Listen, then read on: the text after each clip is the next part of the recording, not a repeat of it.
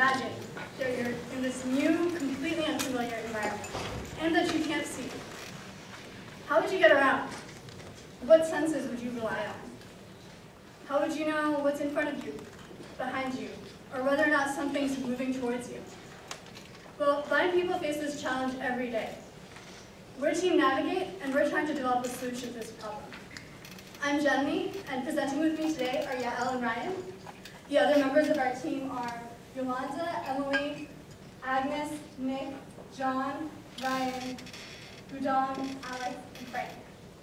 Our team mentors are Dr. Rama Chalapa and Dr. Chaman Tang, and our team librarian is Ms. Robin Dassler.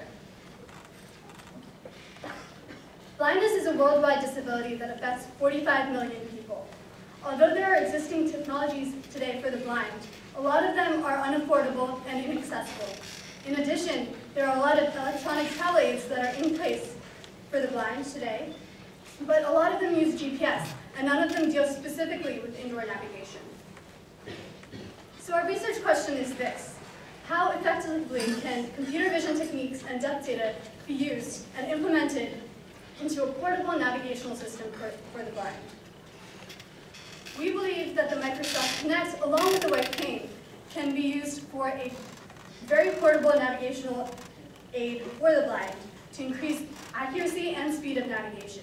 We think the Microsoft Kinect will be especially suited to our project because it is relatively inexpensive as compared to stereo vision cameras, which cost several $1,000s, and it also has very accurate RGB and depth data. Okay, so this is an iterative research design project because we developed a small part of the device, we tested it, and then we repeated that process. And this process can be illustrated within the 3 phases of our methodology. So for the first part of our preliminary research, we had to conduct interviews with our blind subjects, and we wanted to do this in order to gauge their preferences for our device. So we sampled from both the Columbia Lighthouse Institute as well as the National Federation of the Blind, and we conducted interviews over the phone in May 2013. One of the main concerns we had while conducting our interviews was distinguishing between those people that were born blind and those people who developed blindness throughout their life, due to their varying perceptions toward our device, as well as their differing ability to adapt to using such a technologically savvy device. In addition, these blind subjects identified various challenges they face when navigating through an unfamiliar environment. One of these challenges is identifying landmarks. So this has to do with understanding the environment that they are in. Another challenge is identifying unexpected obstacles in their environment. So for example, if they were walking towards something, identifying exactly what that object is. Lastly, it's hard for them to know how to get from distance A to distance B. So this has to do with the GPS component. All right, so during our preliminary research, we decided what our physical device is actually going to be consisting of. It's going to have a Microsoft Kinect to get data from the environment. It's going to be getting 3D depth data and color images, which we can combine with computer vision algorithms to get a good idea of what the user is actually facing and what's in front of them. We're going to be using the Microsoft Surface Pro as our computing platform. We're using it because it's affordable, relatively, compared to a large supercomputing cluster. It's fairly powerful, and it works wonderfully with the Microsoft Kinect. You just plug and play, since they're both made by the same company, and it's very nice. We're also going to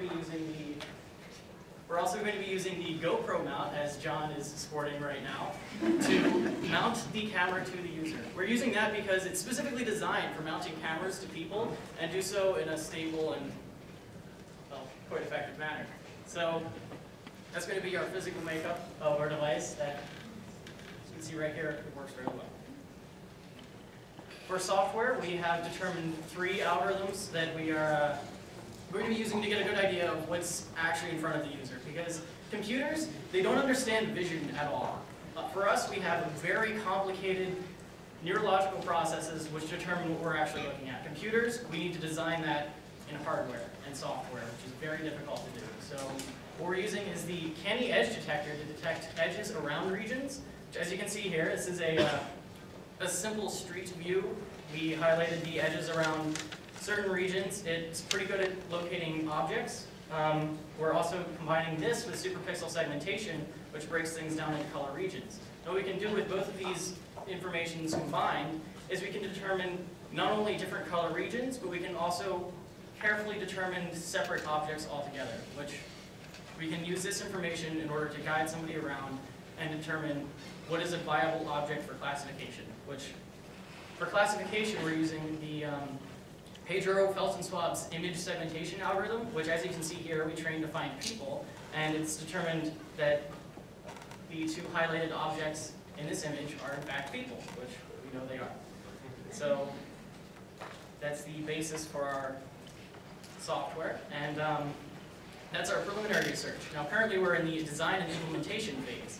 This is when we actually start designing the physical device itself, and more importantly designing the communication that we're going to be using to actually talk with the blind.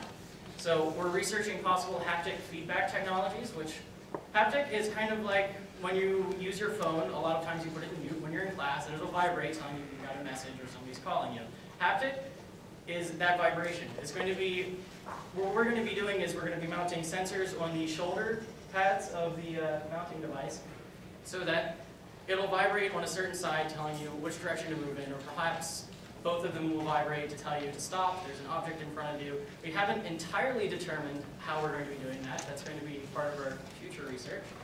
And after we design that and determine which is going to vibrate to communicate what, we're going to start testing this with sighted subjects first. We're using sighted subjects because they're very available. We could practically ask our friends in our dorms, and they enjoy doing this. You can just kind of blindfold them, walk around, something will vibrate and you just react naturally, which is what we want, a natural experience. We're also going to be increasing the mobility of our device, so perhaps we might find a smaller tablet. There are even smaller 3D depth cameras out now that we could use in the future. And of course, we're going to be doing a lot of software development during this stage. Like currently, we're looking into point clouds, which this is a 3D point cloud image of a commons kitchen, no, a courtyard's kitchen, sorry.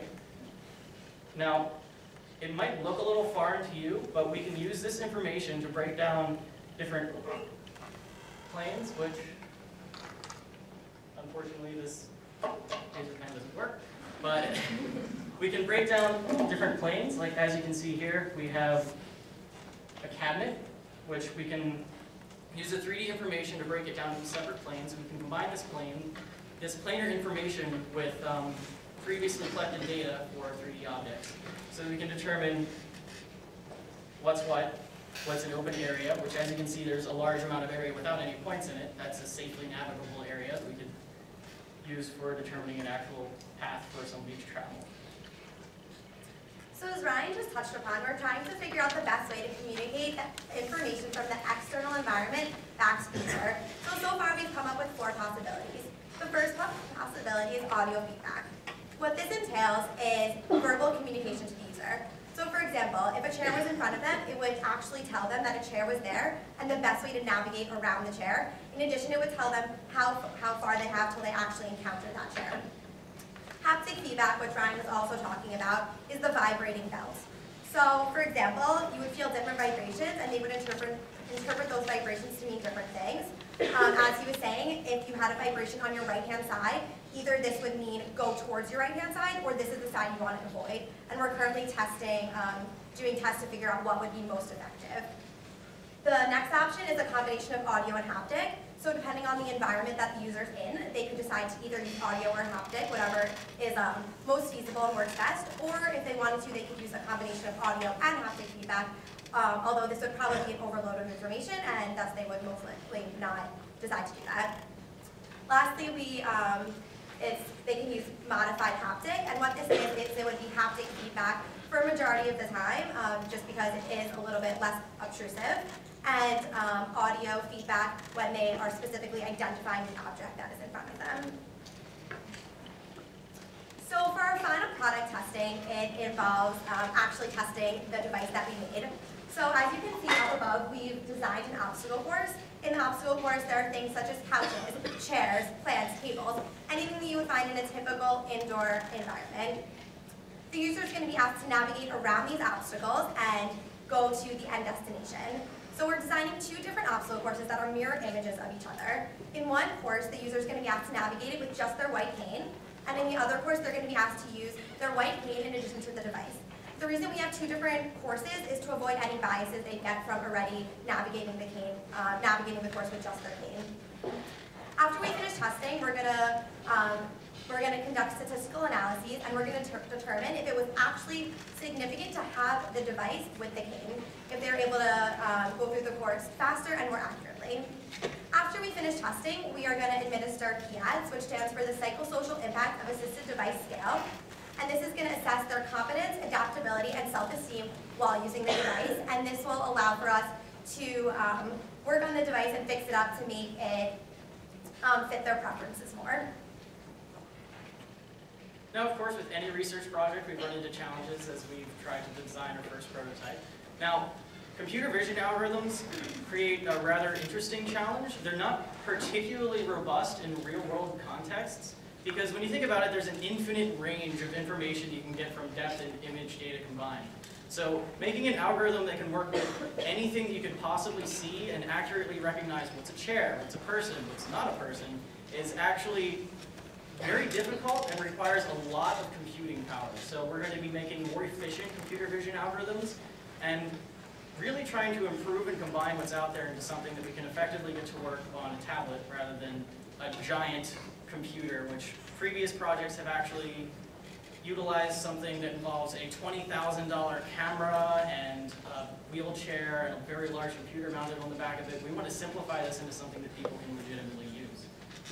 So we're also going to be working on designing a user interface, which actually presents a very interesting challenge because our user is blind.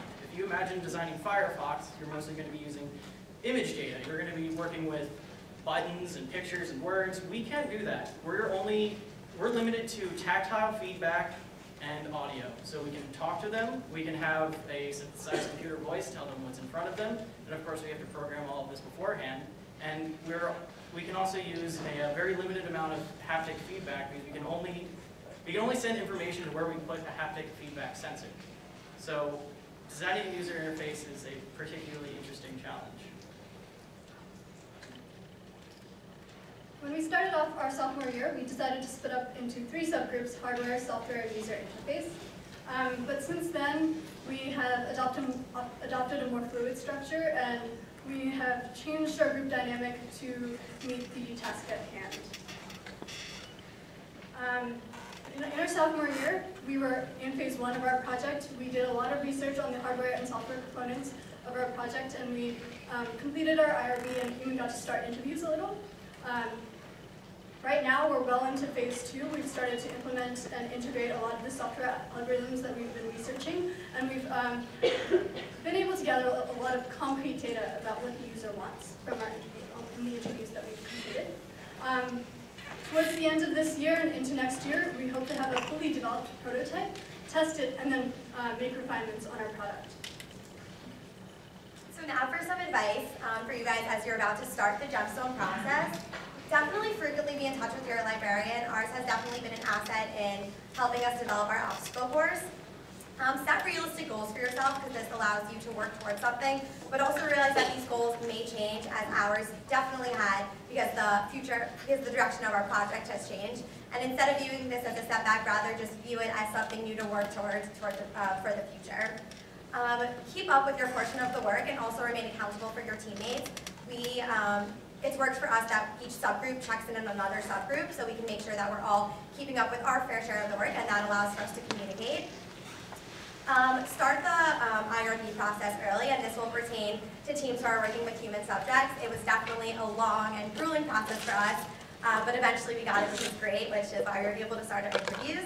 And lastly, do fun things with your team. Even though Gemstone is an academic program, by hanging out and doing things outside of this academic environment, it really has allowed us personally to collaborate better on an academic level.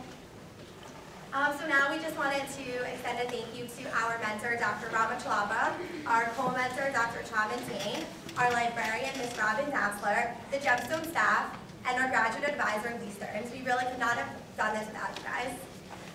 So thank you for listening, and do you have any questions?